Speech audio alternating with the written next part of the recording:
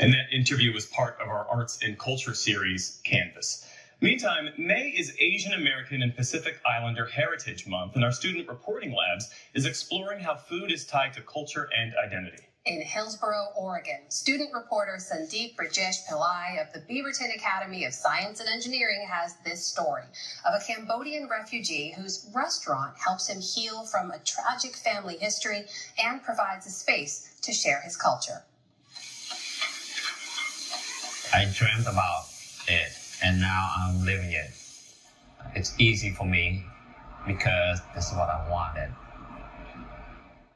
My name is Saran Koot. I was born in Cambodia in 1970, and I came to the United States when I was 10 years old in 1981.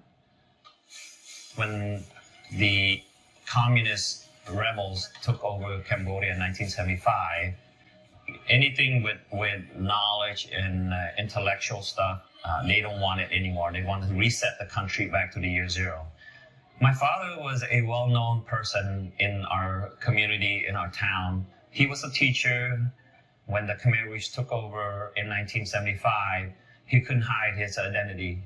And so they took him away one night, in the middle of the night, and they took him outside of town, and they beat him to death.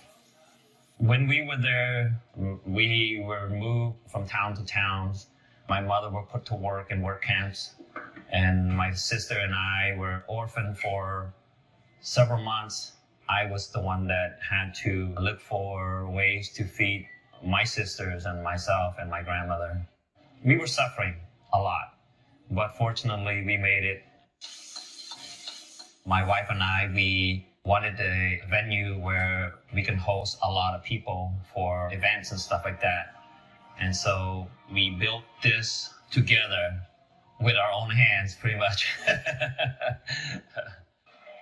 I feel really good about what we do here. And my goal was to get closer to my community, to be more connected, and to have a better networking system. You know, we serve foods, but it's also more than just food here in Mekong. We build relationship, we create good memories. I want to do more to help bring lights to what happened there in Cambodia, and also I want people to not forget about the genocide. Cambodia has been underrepresented. Cambodia is more than just the killing field.